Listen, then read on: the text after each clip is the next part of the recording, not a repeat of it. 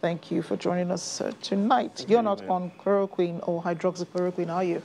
For now, I'm not, and it's good news. It's Ramadan, and during Ramadan, Muslims believe that the Quran was revealed during Ramadan. So tonight, I would like to reveal some good news and some bad news. Okay, so what's been the most important metric or indicator about the situation of COVID-19 in Nigeria?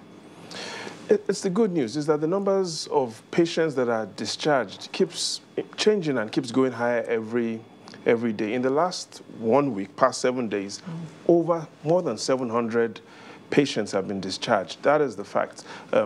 Late last night, the evidence from the NCDC showed that Lagos was leading at discharge over 600 patients. Tonight, we've seen that number has gone significantly higher. So I'd like us to focus a bit more on the good news, and that is, let's look at the chart of the week. The states with the most discharged patients.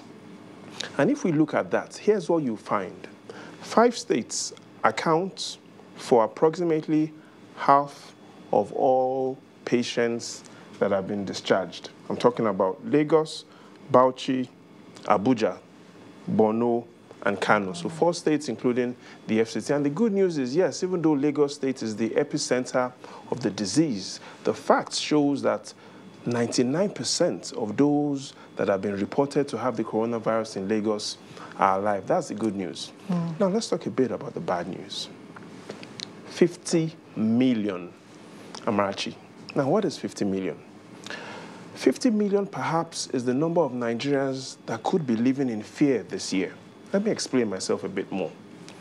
You know, malaria has some symptoms like high fever, body pains, aches, weakness, headaches. Now, the same symptoms are some of the symptoms of malaria are some of the symptoms that patients with the coronavirus have. And so the right question is, how many Nigerians are estimated that we have information have malaria on an annual basis? And that's the number, 50 million. And so we potentially this year could have as much as 50 million Nigerians that will be living in fear, that will have malaria and might think they have the coronavirus. Why is this number important? It is important that while we fight the disease, the government also creates a plan to fight the fear. Yeah. And that is what we need to do. And I do remember the UN has also called attention to that other, opportunistic illnesses could also be, ignored because we're all focused on fighting coronavirus. But the reason I asked about whether you were on hydroxychloroquine is because the US President, Donald Trump, as you know, is on hydroxychloroquine. He's taking that as a preventive. Is there any new information from the WHO or from any other global body regarding how to manage the virus? Hydroxychloroquine is a big topic, so perhaps we should start from one other perspective, which is, what is the WHO recommending as treatment for the coronavirus? And I'd like us to focus on that. Let's take a look at the WHO's own recommendation on how the coronavirus should be managed. And if you look at that recommendation, top 3, here's what you notice. The first is the WHO says that there's no medicine that has been shown to prevent or cure the disease. Yeah. That's from the WHO. There's no one medicine. No one medicine. The second is the WHO says there are currently no drugs licensed for the treatment or prevention of COVID-19.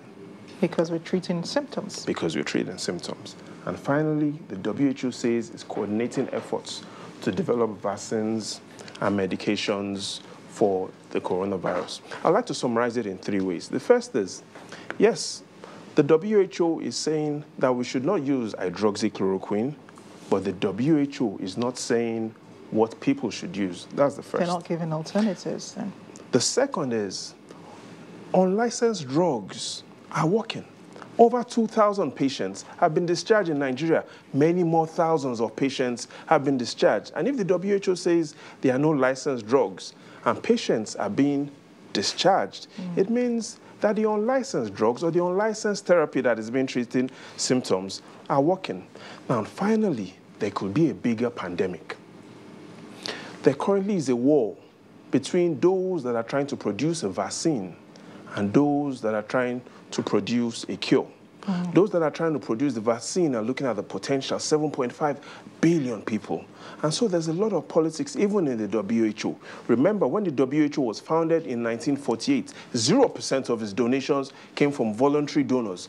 Right now, 70% of the World Health Organization's funding comes from voluntary donors, and a lot of politics doing so well are until involved. you got to the bad news again. Thanks again for joining us on